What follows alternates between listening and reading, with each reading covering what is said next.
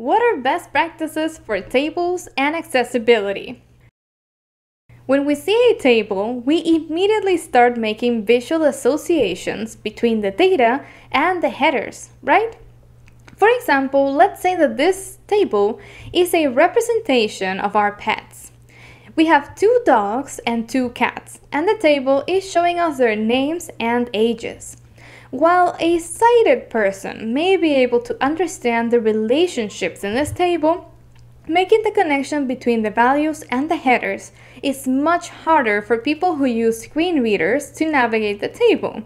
As a web developer, you are in charge of creating these associations and structuring your HTML markup in a way that is also easy for screen reader users to interpret.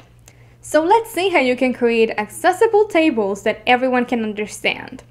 The first best practice that we will cover is using table captions. With the caption element, you can write the caption or title of a table so users, especially those who use assistive technologies, can quickly understand the table's purpose and content. You should place the caption element immediately after the opening tag of the table element. This way, screen readers and other assistive technologies can provide more context by announcing the caption before reading the content. Now let's talk about row and column headers. Headers are special cells, typically found at the start of a row or column, that describe the type of data stored in that row or column. You can define a row or column header with the table header element. For example, here we have a table with 2 pets. Every row has a row header, the name of the pet, and every column has a column header, which describes what the data in the column represents, age and type. This is the same table in HTML. Notice that it has a caption element immediately after the opening table element. Then, inside the table head element, it has the column headers, name, age, and type.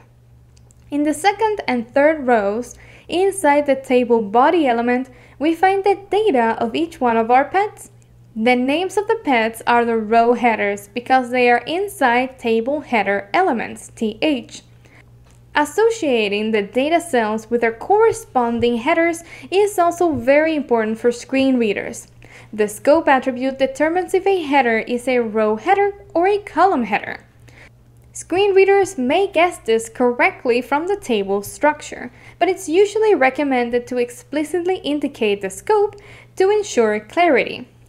The scope attribute has 4 possible values. The 2 that you will use most often are col for column and row for row. Here you can see that we added the scope attribute to the column and row headers. The 3 column headers, name, age, and type, have a scope of column. The 2 row headers, Nora and Gino, have a scope of row.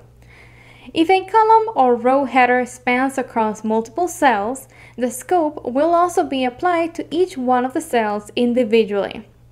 Here is an example of that. In this table, the cell with Nora's age, 5, will have 1 column header, age, and 2 row headers, dogs and Nora.